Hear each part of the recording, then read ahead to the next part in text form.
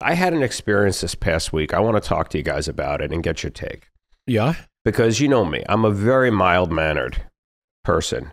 I don't know that I agree with that. Well, you see me in a way that other people don't get a chance to, but by the premise. Let's get this story out. I'll accept that as a given. I had to go to the DMV, Department of Motor Vehicles License Bureau, whatever they call it out And here. you had trouble there? Yeah. How? Here's the thing. Which DMV? In De Pere.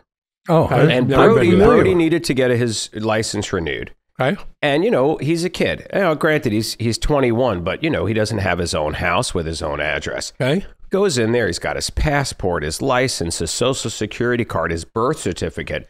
The challenge is the two pieces that prove your residency. When you're a kid, you know, none of the utilities come in your name.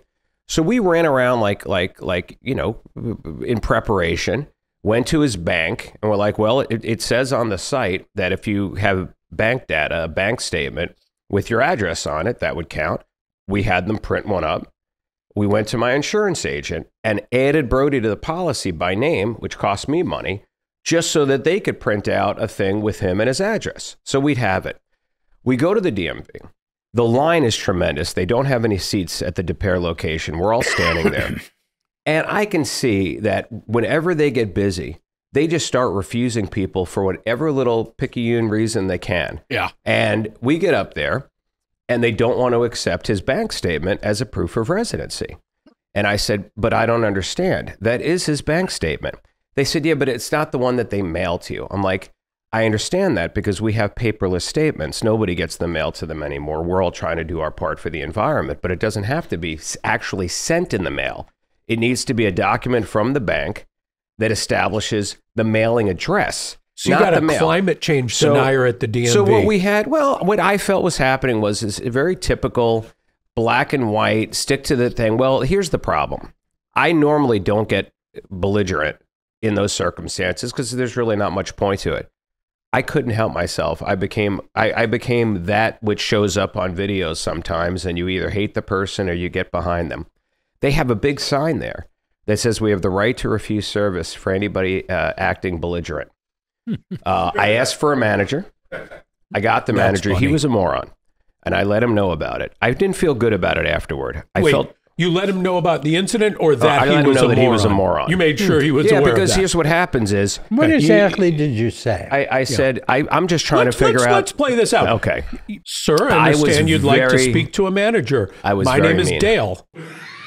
And I said, Dale, listen, we're here. He's getting a real ID. He has all of his documents. Okay. One of his qualifying documents is a bank statement. This is his bank statement. Okay. We just came from Commerce. It is 50 pages long with detailed financial transactions and his mailing address. Are you suggesting that this document has been fabricated so that my 21-year-old son can get a real ID when he's got his passport here, his birth certificate, his social security card, but a 50-page falsified bank statement? Is that what you're suggesting here?